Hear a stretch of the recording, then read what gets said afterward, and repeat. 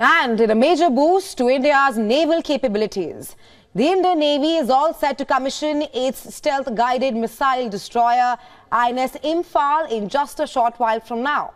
The newest destroyer in the Navy's arsenal will be welcomed at the Mumbai port in presence of India's Defence Minister Rajnath Singh.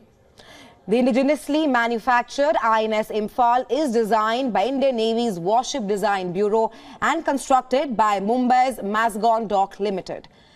It will also add teeth to India's naval prowess amid the growing assertiveness of the Chinese in the Indo-Pacific waters. INS Imphal is going to be the third out of a total of 4 Visakhapatnam-class destroyers to be inducted into the Indian Navy.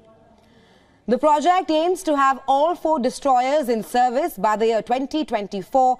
In tandem with naval traditions, the P-15B destroyers are named after major Indian cities. And the INS Imphal is the first capital warship to be named after a northeastern city from India's state of Manipur.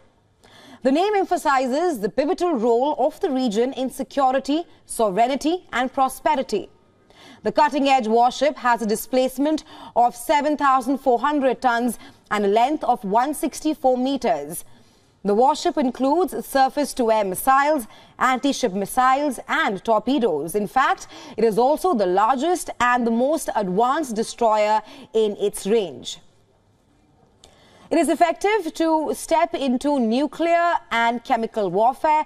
The ship is equipped with the extended-range supersonic BrahMos missile and is also the maiden to have test-fired the BrahMos before being commissioned into the waters. The ship's keel was laid on the 19th of May 2017 and the destroyer was first launched into the waters on the 20th of April 2019.